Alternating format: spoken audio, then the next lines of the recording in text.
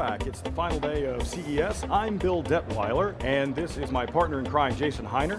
I'm managing editor of Tech Republic, and I like to take products apart and see what makes them tick, if you will. Today we're going to crack open a hoverboard, or more appropriately called a self-balancing scooter, to see what's inside of them and to explain sort of what's going on with the fires. Has everybody out here heard about the fires that are happening with the hoverboards, right? Okay, so what I'm going to do is we're going to take one apart, we're going to look at components inside of the board and try to show people why they're catching fire and hopefully make everybody a little bit more safe. So while I'm doing this, Jason is going to do the play-by-play here. Yes. Jason, tell everybody why we take things apart. Oh, and just in case anybody's worried about a fire on the stage, right now we have Katie over here with the fire extinguisher. So if anything were to burst into flames, she's going to run up here and put it out. But hopefully we won't have that happen. All right, so Jason, why have we been taking things apart all these years? So we've been doing this for a long time. We started doing these in 2006. And the first couple things that we took apart were the Xbox, and before Xbox 360, or this was right about the time the Xbox 360, the first one was coming out, and the iPod, well, the iPod Mini at that time. And we have an audience at Tech Republic that's very technically curious, and we simply took them apart because there were always questions, especially back in that time in tech. There were lots of questions about what processors were used, how much storage, what vendors were involved. And we would take these things apart. We'd look at the chips that were inside, look at the technology that was inside, and we'd break it down. Okay. So we've got the first, so I'll say this, I fudged a little bit, I cheated, I took some in order to save time, and usually we use really small screws and tools like this, but today we brought out the power tools. Now that we've got the cowlings off, they come off pretty easily. There's just a bunch of screws inside. Now, this is the most important thing. People, if you're going to do this at home, and I do not recommend it, please don't try this at home. No. The first thing you want to do whenever you're taking apart something that's electric is to disconnect the battery. So you guys can see, I'm going to try to, they're shooting it in the camera, so I don't know if you can see up on the screen or not. I'll tilt it forward just a little bit. This large object here is the battery. This is a large lithium-ion battery, and this is what's responsible for the fire. So the first thing I'm going to do before I touch anything else inside of this is I'm going to disconnect the battery. That will hopefully prevent me from getting electrocuted and from a fire starting. And Bill's cracked open a lot of devices, never had a fire, never electrocuted yourself, I've still got thankfully. all my 10 fingers, 10 toes. But it's these batteries that are what's causing the fire. And then we're going to talk about the hardware a little bit inside. There's a couple reasons why these batteries can catch fire. One is, if I were to take something that's like this, really sharp, and start poking these batteries, it would expose the chemicals inside the batteries, and that is bad. That'll cause batteries to explode. The other thing is, if these batteries overheat, so if they're exposed to something that's really hot, if you're on a hoverboard and you have a crash, that could puncture the battery. Also, the batteries can be cheaply made. There's something called thermal runaway, where if the separation material between the anode and the cathode is just not aligned properly or isn't manufactured properly, you can have a thermal runaway inside the battery, which causes it to overheat and then burst into fire. Also, so this is something that's really interesting about the hoverboards. Jason, open this box up here. Yes. And I'm not singling this particular brand out, this model out, as a potential fire risk or not. But open the box up there. All right. And Jason's going to pull out, while I'm doing this, I'm going to disconnect some of these cables here. So this is the charger that it comes with. Now, so you would think, looks familiar. Yeah, you would think that you could just plug this up and leave this overnight, right? And then you'd have a nice brand new charged hoverboard in the morning. No, you can't do that. If you'll look, Jason, lift up some of the paper right there. There's a little piece of paper, okay, and it says, important, do not charge hoverboard overnight or it risks exploding. Now, it's one thing, it's nice, I'm sure that the lawyers are very happy that they put this piece of paper in there, but if you got one of these for one of your kids and they just forget and leave it plugged up in the garage or in the living room, that's probably not, it's not going to help you any because there's this piece of paper in there. Yeah. So All right, now that we've talked It's about the almost like a batteries. nanny kind of thing. It's essentially saying, stay by this thing all the time when you're charging it, right? Because it might burst into flames. Not very practical. Right, so we're going to pop off a few of these cables here. There's a lot of electronics actually inside these devices in order to make them work, right? There are things like, there's obviously cables connecting to the charging ports. There's LED lights on these things. There's actually quite a bit of hardware that you might find in a smartphone or in other sort of movable devices. There are at least 3 microcontrollers in here. There's one from SD Microelectronics. There's 2 separate 6-axis gyroscopes. It's very hard to see, so I don't expect, but these chips here, one here and one here, are actually InvenSense 6-axis gyroscopes. And they're what helps the scooter stay level and balance itself. Also, the motors for these are inside the wheels. So if you took the wheels apart, you took these bolts out, you could see the motors. And then down here, you'll see at least one arm. This is I believe a 78 megahertz ARM Cortex M3 microcontroller, and then another set of microcontrollers, another 2 microcontrollers up there. So there's a lot of hardware inside these devices that help them go. Now while we're doing this, what we're going to do is I'm going to keep taking this apart to show you guys a little bit more of the hardware that's inside. Now, like Jason said, we've been doing this for a really long time. We've taken apart everything from iPads and iPhones, and every mobile device you can think of, every gaming console. Cracked it open. And really, there's a couple goals that we have when we're doing these. One is the curiosity factor. It is the idea of learning from the technology, learning about the design of these things. You can tell a lot about these products from the design. I remember times Bill cracking something open and saying, come look at this. Inside there's tape holding some of these devices together. I remember particularly an HTC device that you were not very impressed with that came to market very quickly, and you could tell just by the way it was organized inside that this product was rushed to market. On the other hand, you can tell devices, not surprisingly, devices from companies like Samsung and Apple that you've often been very impressed with, looking at the design inside of the device.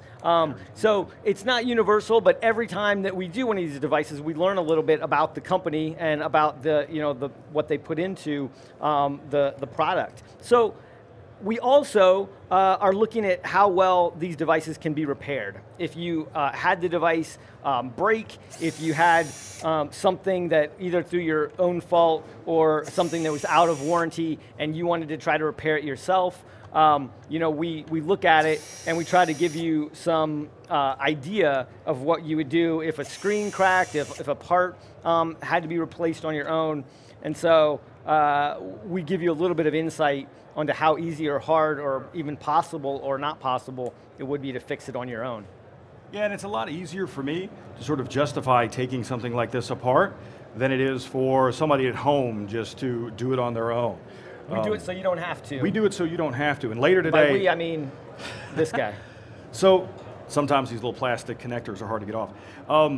But later today, we'll actually be doing something that we normally don't do. So we'll be taking apart an Apple Pencil. And in order to take apart the Apple Pencil, we will actually have to destroy it.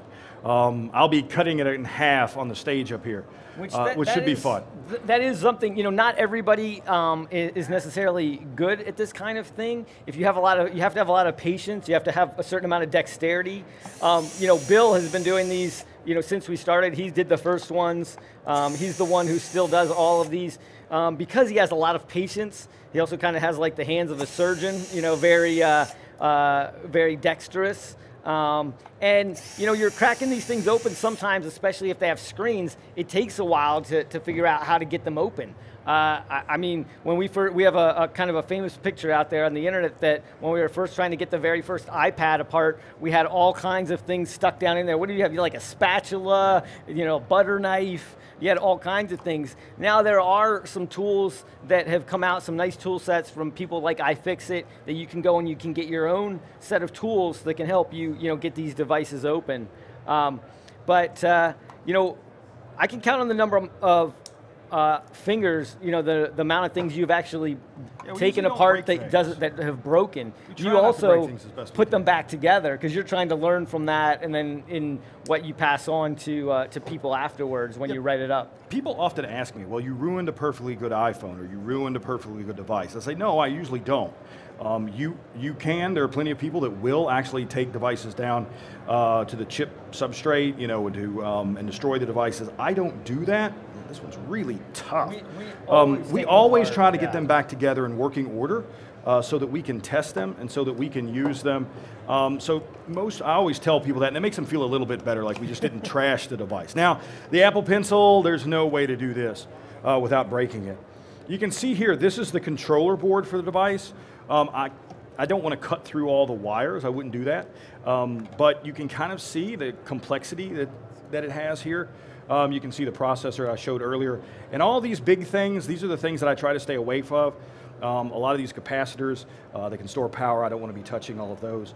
Also, we try to be really careful with our electrostatic safety and our safety in general when we're taking these things apart. We try to use electrostatic ESD safe tools.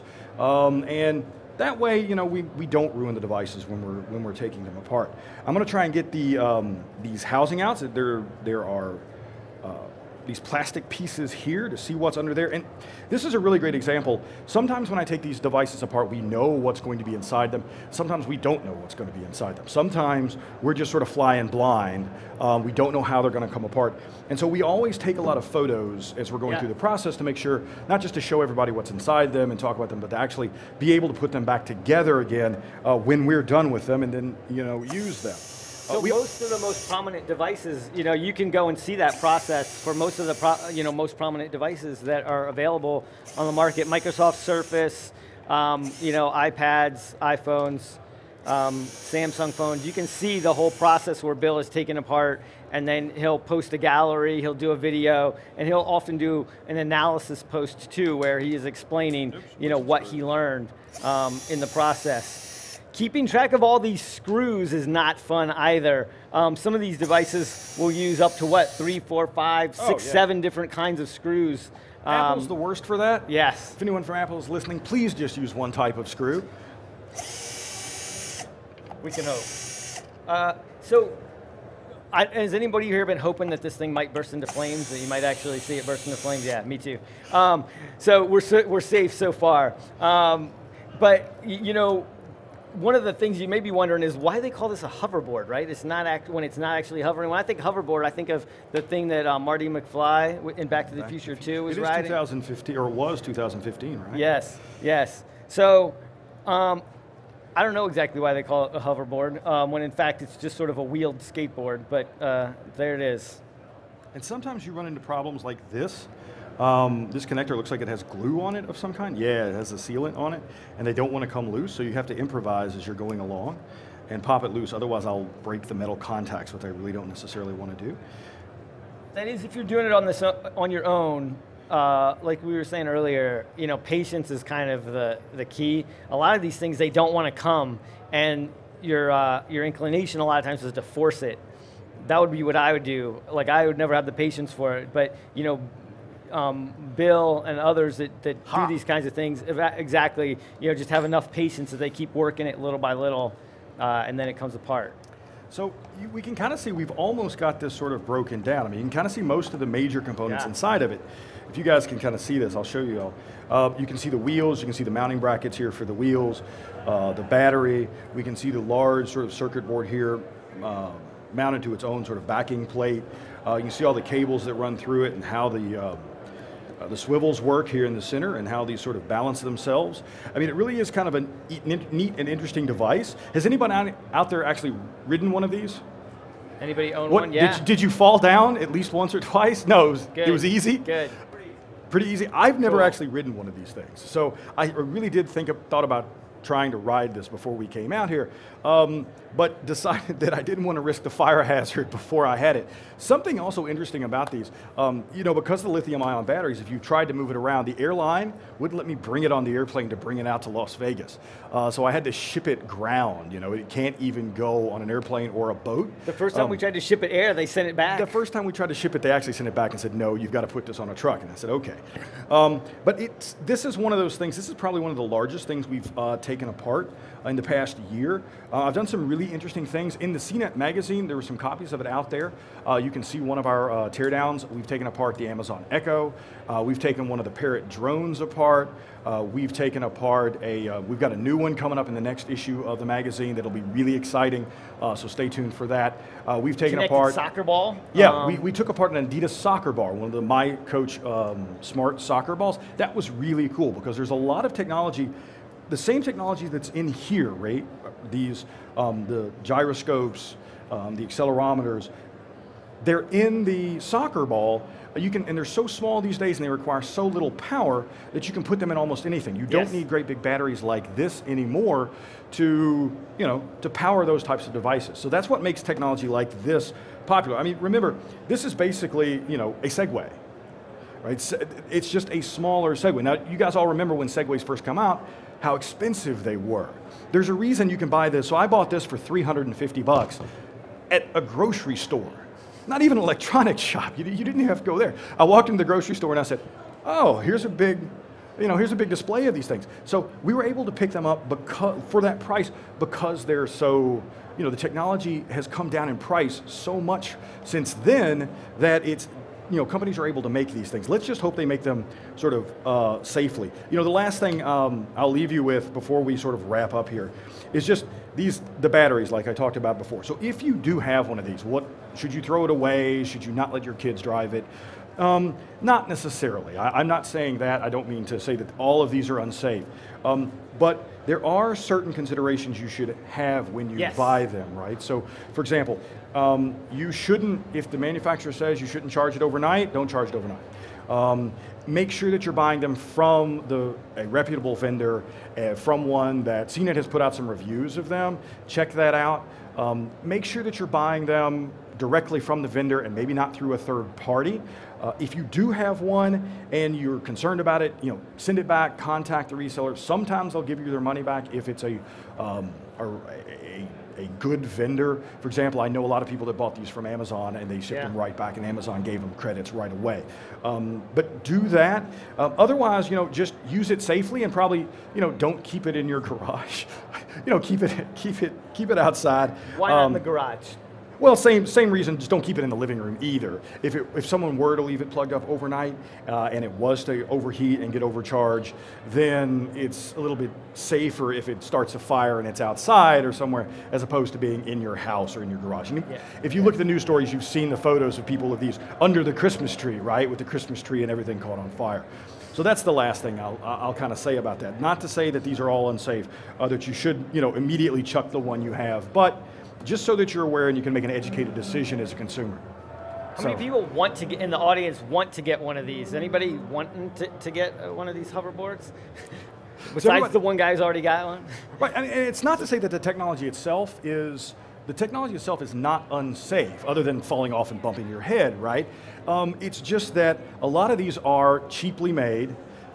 They come from the quality control during the manufacturing process isn't as tight as it should be on the batteries or on the rest of the components. So you haven't really heard of a lot of fires with Segways, right? Or you don't hear, you know, of a lot of fires anymore with laptop batteries these days. It's because the manufacturing processes for those batteries are tighter. The quality controls are tighter. And so that's why, you know, you just have to know where you're buying them from.